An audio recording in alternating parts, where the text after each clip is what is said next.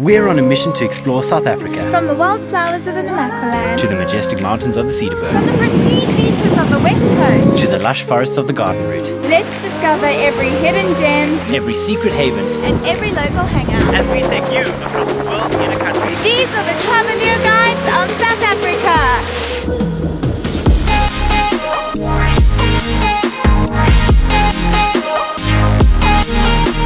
We embarked on this epic 64-day road trip across South Africa to reinvigorate our travel industry after the devastation of the national lockdown. So we approached Sony Alpha SA and they were extremely keen to get involved and lent us the Sony A7 III for the duration of this journey so that we could capture the breathtaking beauty we encountered and share it with you. The accommodation options we are including in this guide were all researched and approached by us. Although we receive sponsored stays, as always, all routes, advice, views and reviews are entirely our own.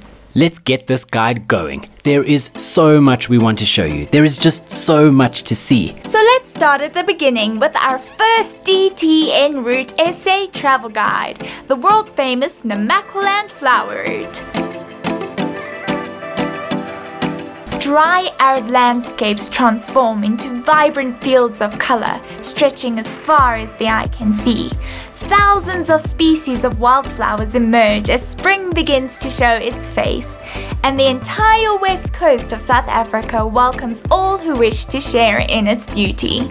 Tourists are drawn in by the tremendous displays of color and tend to follow one of two routes, namely the northern Namaqualand flower route or the southern Cape flower route. Over this, and with brief sections in the next two travel guides, we will show you exactly how to conquer the entire wildflower route, where to go, when to go, and of course, why to go. These mighty little fighters can be seen sprouting from the earth as early as July in some of the northern regions, hardly ever lasting further than the end of September. So to capture as much of this phenomenon as we can, we always start at the top and set off around mid to late August. Step 1. Starting up in Upington. Established as a mission station in 1871, Upington has flourished into a thriving town, famous for their raisins, grapes and wines. Their agriculture industry is fed by the Orange River, the longest river in South Africa, which runs directly through the town.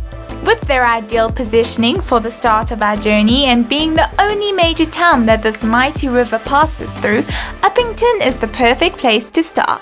So let's get there. Unless flying into the Upington International Airport, you've got quite a long journey ahead of you, so start early.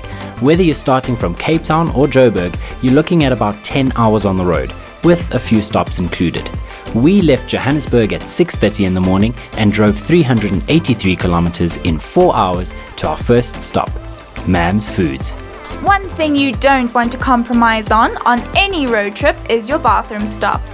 Byron and I are very keen on making stops all over the place, so we can assure you that this is your best midway bet. It's safe, it has everything you need and the toilets are clean. Although they do cost you R2 each, so make sure you have some coins. We grabbed some toasted sandwiches and hot chocolate from Mam's restaurant, browsed the gift shop, asked for some change from the deli and filled up with some petrol. P.S. If you're traveling as a family, Mam's has a great garden and jungle gym to exhaust the youthful pent-up energy. Our lunch cost us 140 Rand, petrol 396, and after an hour we were back on the road. Your night's accommodation is only 405 kilometers away, so another 4 hours and you will arrive at River Place Manor. This is the first stop on your journey and you're going to want to laze upon the banks of the Orange River, take out the canoes or enjoy some wine, grapes grown by their very own vineyard, on this deck right here at sunset. Up until 2011, this beautiful riverfront property was the private residence of owners Pete and Ronell. With the humble addition of 5 rooms to host guests passing through Upington, River Place Manor was born. Captivated by the mighty Orange River that was flowing a few meters from us, our favorite activity was to just sit on the deck with a glass of wine in hand, and the snack platter didn't hurt either. For a closer encounter with the longest river within South African borders, you are more than welcome to paddle out on a canoe, spend an afternoon fishing, or get taken out on their pontoon for a braai on the river. If you arrived really early and are keen to venture out, the original mission station, now the Kalahari Oranje Museum, is just 4 minutes away.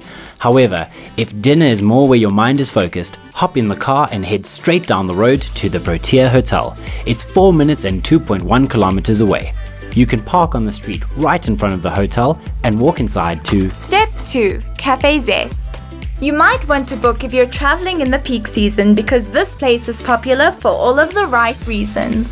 The mood, atmosphere and staff were all very pleasant and the food, delicious.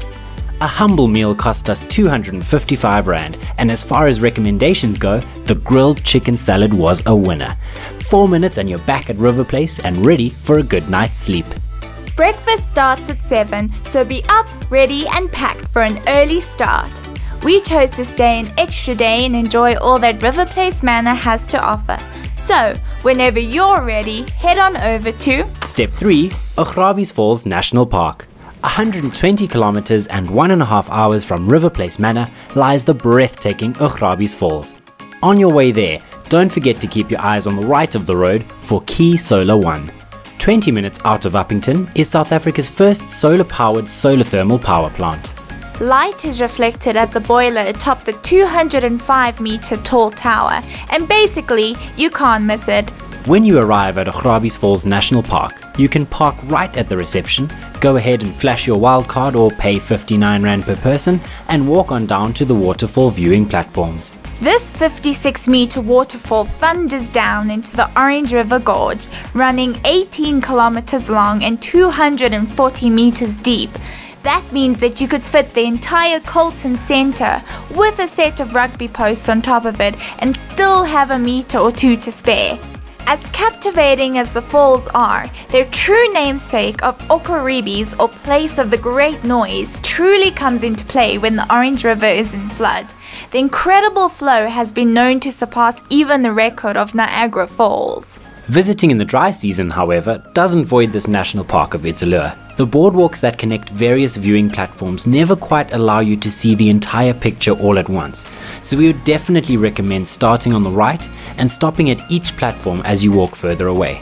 After an hour or so, you can head back to the car And leave. No! No, we're joking. The next few hours we spent in the park were just as magical, and we really can't believe it's so often overlooked. As you head towards the gate, you will see the day visitors entrance into the main park area to your right. With your 4x4 or sedan, you can go on your very own self-drive. We'll start at Moonrock, 5.3 kilometers away. This unique landmark is one large rock that offers a great view of the surrounds from on top of it. 5.7 kilometers further down the road are the Oranjekom and Ararat viewpoints. The rugged and vast landscapes of the area can only really be admired from these viewpoints. Walking out onto the viewing decks over the gorge is just gorgeous. Next, we are heading 8.4 kilometers to Echo Corner. Now this, just look at it. Before we even pulled out the camera, we just clambered out of the car and onto the rocks to just sit and take it in. So take your time. From here, we doubled back and left the park with heavy hearts. Our self-drive excursion did take 3 hours and we drove 33.3 kilometers, and so we still needed time to get to our next destination. However, if leaving sounds like too much of an ordeal, you can always spend a night or two right here. There is a 3-day hike, a few short walks, you can go cycling, swim in the pools, or just witness the Augrabies Falls being illuminated from 8 to 10 p.m. Check your tank before heading out because you can get fuel right here, and we have a 300-kilometer, 3-hour journey ahead of us to Step 4. Springbok. Springbok is the largest town in the Namaqualand region and survives predominantly from tourism, mining and farming. Mining, however, used to be their primary source of income as the entire town was founded around copper mining in the area. We just found an Airbnb for the night, grabbed some food from Torin Steak Ranch for 220 Rand and relaxed as the sun went down. The next morning brings us to the reason we did, but possibly shouldn't have, stayed in Springbok. After an early breakfast, we left at 7:30 to head 10.2 kilometers to Guesthouse Nature Reserve. We arrived 10 minutes later to a closed gate. 17 phone calls and Google searches later, with 2 hours of patient waiting outside and being ignored by the staff that were there, we reluctantly decided to leave. The flowers weren't really abundant in Springbok this year, but we do feel rather sad about it and sort of dissuaded from trying to visit the nature reserve again.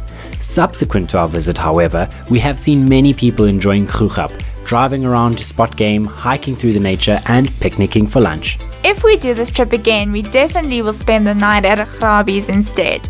But even though our time in Springbok wasn't the picture of perfect travel, that doesn't necessarily mean that you won't enjoy it yourself. Step 5. The Namaqua National Park. Now, if you've come here for flowers, I can't imagine any place sounding more enticing than this. Depart Springbok on the N7 and follow the signs to Hondeklip Bay. After 55 kilometers and 55 minutes, you will see a hand-painted sign pointing up to the right of the road. It's quite faded, but it is directing you to Die Ou Tronk. This old prison ruin housed the prisoners sent out from Cape Town in the 1860s to build the passes that you are driving on right now. The Messelpad and Wildflower passes were established to ferry copper ore to Hondeklip Bay for export. We ourselves never stopped, as the road veering up there looked a little too rough for our little sedan. But then again, this entire route is actually restricted to 4x4s only. You'll notice we were a little too preoccupied with the driving to film anything, but we were able to make it in a sedan. It's by no means the easiest drive, but wending through the mountains and along the Buffels River Valley was awesome. Continuing along the road towards Subatsfontein, you will officially enter the Namaqua National Park, home of the world's smallest tortoise, the Namaqua speckled padloper. You may not pick, remove or damage flowers, but please stop your car and enjoy them. Smell the flowers, pull up a chair, take cover from all of the sand when another car passes. A further 31.6 kilometers from Die Ou Tronk comes your next major decision, and it is one we got wrong. You will see signs pointing towards the Skilpad section. We opted to skip it, but you should not. 4x4s can turn left here, sedans should go straight. Skilpad Nature Reserve is where this national park began and is still the most visited attraction. The 5-kilometer circular drive is the most popular activity. However, you can explore on your own mountain bike. There are 2 2-hour hikes to enjoy, a picnic area, ablutions and a kiosk. Since the park is still developing, we'll have to just make another trip back here and do it all ourselves. If you don't want to risk the passes in a sedan as we did, you can follow the national park directions from the N7 to get straight to the Skilpad office. Do note that it's only open to the public during spring and there is an entrance fee required. Back to Subatsfontein, we turned right instead and headed towards Hondeklip Bay. 32.5 kilometers down the road, you will be confronted by a gate. Fear not, you can open and close it yourself. As the sign suggests, you can turn right towards Hondeklip Bay. Along the road, we passed the entrance to the coastal section of the national park to our left. We didn't want to push our luck with soft sand roads, but we'll definitely come back to explore it with a 4x4. There's a 6-kilometer whale and dolphin spotting hike, campsites all along the coastline, and we've heard flower displays that are worth it in themselves. 22.8 kilometers further on this dirt road will lead you to the hidden coastal town of Hondeklip Bay, where you can stay right here at HonneHokke. A dip in the pool, a few games to blow off some steam, or even a bright sunset should set you right for tomorrow's adventures throughout town. Ati found his home as a young man on the Sea and Sun course. Walking out on a jetty in the scarcely populated town, he uttered the words, "I can see myself living here until I die." A holiday home turned actual home gave way to the beginnings of the HonneHokke resort. Living here before sewage, water and electrical infrastructure had been developed shows Ati's passion for the small town he calls home. But fear not, those are not issues you'll be dealing with. After a stressful day of looking at all those flowers, an evening braai at HonneHokke as step 6 is the best way to unwind. Breakfast at the HonneHokke is a very relaxed affair. Without rigid times or menus, a quick chat will arrange your perfect morning meal. And then it's off to step 7, the Hondeklip Bay Lighthouse. It's less than a 2-kilometer stroll from the HonneHokke and along the coast. You can walk right up to the lighthouse fence, but unfortunately you cannot go inside. The paths also do carry along the coastline and you can walk as far as you'd like. We love the fact that there is a braai stand right in front of the lighthouse facing the ocean. What a beautiful place to cook some food at sunset. This is also a great vantage point of the town. Looking over the small town, we couldn't help but imagine how dynamic its development has been, how it has changed from copper ore export to rule of the crayfish factory and even submitting to 20 years of diamond mining. Before actually arriving at the lighthouse, you will pass the Jalil Shipwreck. This diamond gravel boat dropped anchor in Hondeklip Bay after being refused refuge in Port Nolloth. Without proper moorings, it destroyed the two boats on either side of it as the townsfolk watched in dismay and was taken out to sea during a rough storm. The next morning, the Jalil was spat out onto the rocks where she now resides, slowly being reclaimed by the ocean. That little story quite perfectly segues us to step 8, the Aristea Shipwreck. From HonneHokke, jump in your car and drive towards Lookout Rock. Do not follow your GPS to the Aristea Shipwreck. You can hop out at the viewpoint, walk around and even spot a couple more braai stands set up for you to enjoy. From there, continue straight along the road, totaling 4.3 kilometers since HonneHokke, and you will arrive at the Aristea Shipwreck, perfectly marked by two poles that once held a sign. Of course, there is another braai stand with a bench at the ready should you be more prepared than us, or else you can just wander around the Aristea and try to picture her in her prime. Born in Scotland, served 5 years as a fishing trawler for I&J before being called into action as a minesweeper in World War II. 8 months after returning back from the war, she ran aground at the age of 12, taking one of the 24 lives aboard. Heading 3.1 kilometers back into town, you will come across Step 9, the town's namesake, Hondeklip. Opposite the police station stands the inspiration for Thomas Grace's naming of the village. Translating to Dogstone, 2 incidents have befallen this landmark, making his vision hard to picture clearly. In 1853, the ear was removed and allegedly taken to Cape Town to start a fake company called the Dog's Ear Copper Company. While in the 1970s, his nose was struck off during a violent storm. We walked around it a bit and personally found that if you stand facing the ocean, you can kind of see a dog in it, right? You're probably feeling the pangs of hunger by now, so let's head to Step 10, Dop and Kreef. Just over 2 minutes and 800 meters away, you're in for some fresh seafood. We spent 190 Rand. The most important thing to do here, and probably in this entire guide, is to look out for this boat. For obvious reasons. I feel like it just makes your whole journey worthwhile. Once you've hopefully tracked down a boat named Tammy, you've got just under half a day for Step 11. Enjoy Hondeklip Bay. We saw families playing volleyball on the beach. You can track down Springbok behind the old crayfish factory. You can choose your favorite braai setup and head there for the afternoon.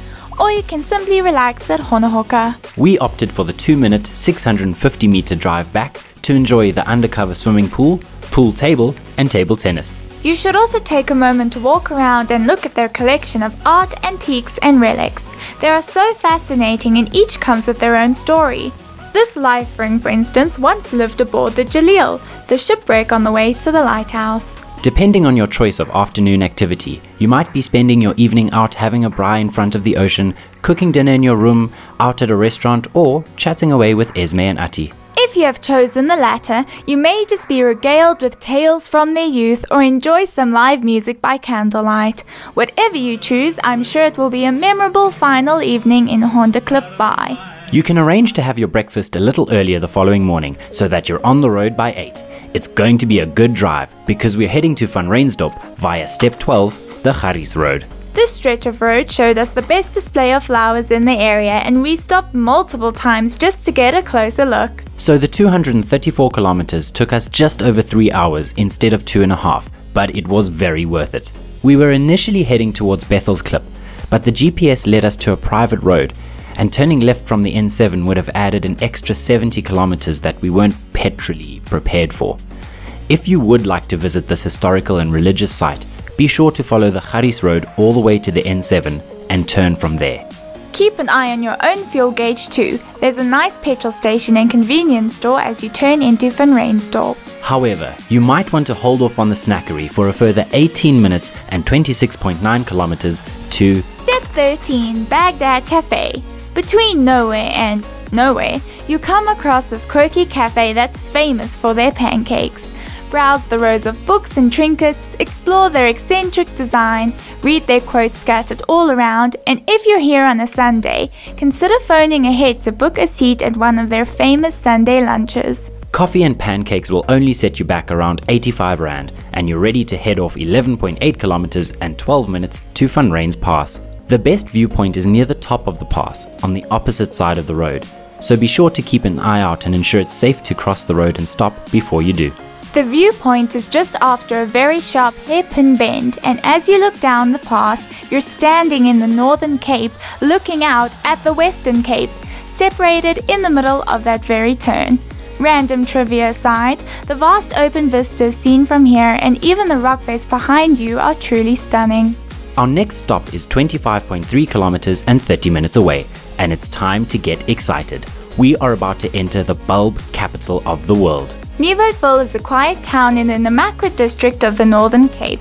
Humbly, this village draws attention from across the globe for its rich diversity and impressive flower displays in the springtime. The best show of flowers varies from year to year. However, Nieuwoudtville was a clear winner this year and always seems to be somewhere in the top. As you drive towards town, it becomes apparent. The roads are just lined with bright yellow, white and orange flowers stretching as tall as they can.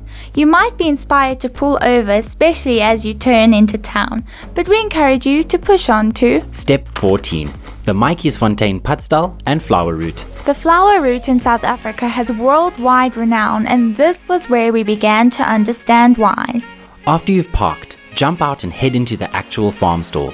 You can grab a snack, something to drink, which in hindsight would have been a good idea. You can familiarize yourself with the flowers of the area, read up on the farm and ask any questions you may have before you pay your 25 Rand each. From there, you jump back into your car and follow the white arrows along a route that's supposed to be around 13 kilometers, but was 7.8 kilometers in reality. Unless we missed out an entire section, but either way, we weren't disappointed. You're actually encouraged to pull over, kick off your shoes and walk amongst the daisies. It's a great place to meet some friends and share your flower finding victories. And if we had been as well kitted as a few other families that we passed, we would have pulled out our chairs and cooler box and just taken it all in. Without chairs, snacks or a picnic, we spent 2 hours here. So with your forewarning, you should budget around 3 to 4 hours here. It's really a place you'll want to spend some time. Once you are ready to move on, take a short drive to step 15, the glacial pavement. It is conveniently just 5.7 kilometers and 7 minutes along your way back into town. There's a small parking area on the side of the road, and then you can simply walk in for free. You can walk along, look at and even touch these ridges that were formed by ice flow over 300 million years ago as southern Africa migrated over the South Pole. Geology is not really our forte, but by just blindly trusting what was written on the plaque, we enjoyed a moment of imagining and taking in this historical site. Step 16, Linda Sadop. 8.8 kilometers and 14 minutes separates you from your night's accommodation, Linda Sadop, where you can relax poolside, have a braai on the deck, or relax right here in the garden courtyard. Linda never came to the small town to start her own boutique hotel. However, her warm hospitality, lovely property and excellent location keep people coming back. So whether you're looking for a quick dip after a hot day, a relaxing braai with the family, or just very comfortable accommodation with the right ratio of luxury to homely, you've got it. There are a few restaurants in the area and Linda can guide you in your choosing. However, we opted for the traditional South African farm-styled cooking Linda does herself, while we enjoyed her company and tales of her travels around the world.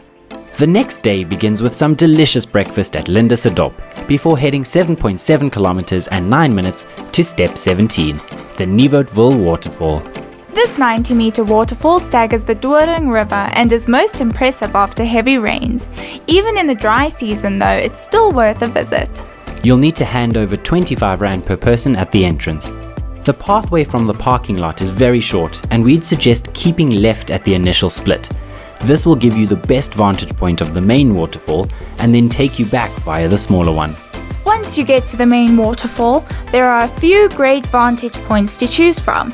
You can perch yourself on a rock in the shade or just meander through the flowers as the water echoes in the canyon below.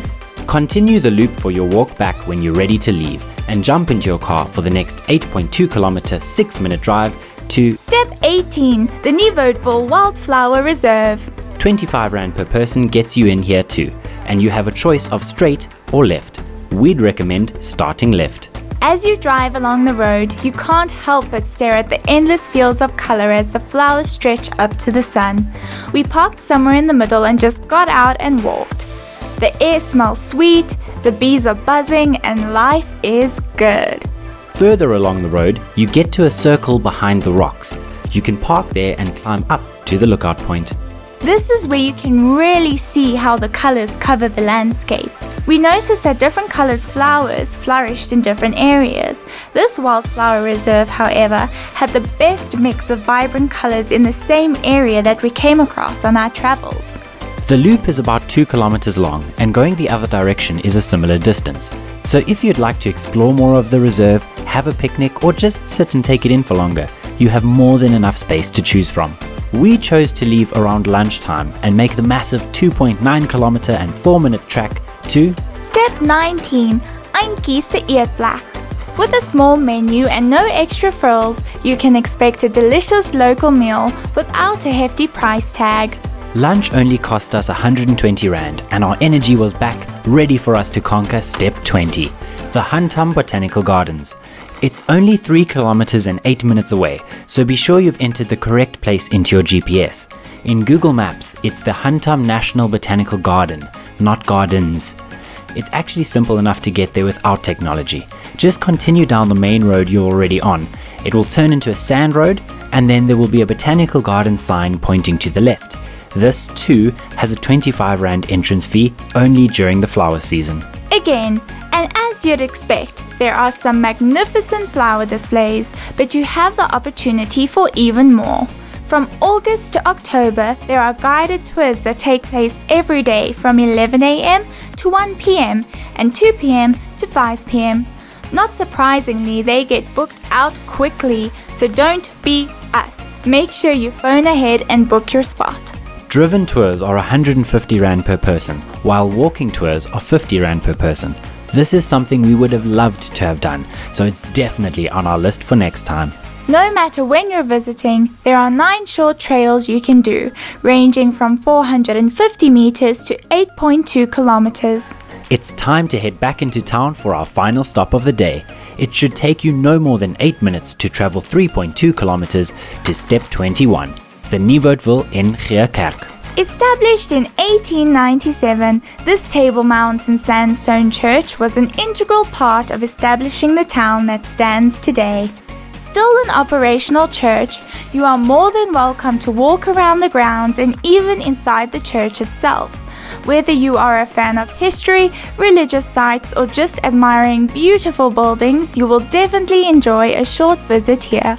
Not so much a fully fledged step, but rather some advice is to drive straight out of the church and stop at the petrol station immediately on your right. They have the only tire pump in town, and leaving with a full tank of fuel is always a good idea. Then it's 6 minutes and 1.6 kilometers back home to Lindersdorp for a hearty meal and a good night's rest. And that's it! But not really. Our journey continues on to the Cederberg Mountains in our next Travallure guide. So step 22 is to click the card right up here or follow the link in our description to be taken to our next guide, which will seamlessly continue on from your next morning in Nieuwoudtville. Don't forget that you can navigate all of our travel guides using the linked chapters to make sure you don't miss a thing. Before you head off though, let's wrap up our Namaqualand flower route travel guide with a look at the costs and a few tips and tricks we learnt along the way. A brief look at our costs for these 6 days of travel reveal that we spent an average of 140 Rand a day on lunch, 250 for our 4 dinners, and received free breakfast all around. Including petrol, activities and accommodation, it totals to 13,720 Rand, or 1,144 Rand per day per person sharing. We didn't include the 59 Rand each for the Augrabies Falls National Park, as we had purchased a wild card before setting off. We purchased the All Parks cluster for 1,190 Rand, which came in extremely handy and worked out a lot cheaper over our entire road trip. Over the course of our epic South African road trip, we learned a lot of handy tips and tricks that would amp up all of your travels, including simple items to keep with you at all times, important aspects to plan ahead, and fun ideas to ensure you're ready for whatever adventure comes your way. So before heading off on SA roads, make sure you've read what you need to know before embarking on a South African road trip. You can find it linked below or on deartravallure.com. Plus, you can download our free packing list that we use for all of our SA expeditions. Don't forget that most accommodations are booked up a year in advance for the flower season, so the best time to start planning is right now. The best months for flower spotting vary based on the winter rainfall, but are usually between August and October, with the best time of day being between 10 AM and 4 PM. Finally, if you're planning on ending off your trip right here, there are a few other nearby attractions you may be interested in, such as visiting the historical HonneHokke for breakfast in Calvinia. While there, spotting the large flower post box, admiring the church, possibly visiting the local market, hiking in the Upington Nature Reserve, and visiting the abandoned railway station. There is also the option of some more serious hiking in the Augrabies Nature Reserve if you have 5 days to spare. However, from our end, the next morning in Nieuwoudtville is where our journey continues, so be sure to follow our next travel guide as we explore South Africa together. And while we're in the spirit of following things, at Dear Travallure on Instagram and Facebook to stay up to date with all of our tips, tricks and travels. And we'd also like to keep up to date with your travels, so tag us online and use the hashtag DTEnRouteSA if you find yourself conquering this very route. We hope to see you in the next one. And, as always, enjoy your journey!